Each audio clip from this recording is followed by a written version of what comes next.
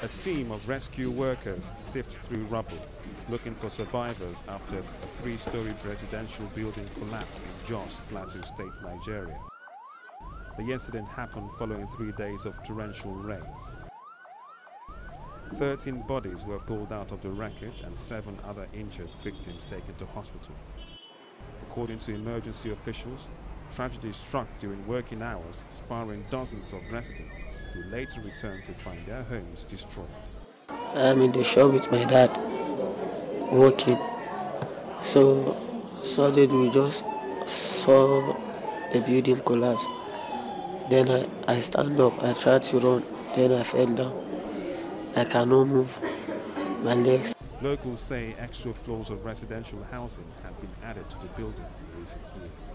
So abu dai da ya faru dai abu ne na rashin daɗi da ya faru da 'yan uwanmu, makwautanmu kuma masoyanmu, wanda ya kasance gida da suke ciki ya sami tsautsayi na rushewa. A ciki an samu wanda suka ji rauni da wanda kuma suka rasa rayuka da yawa.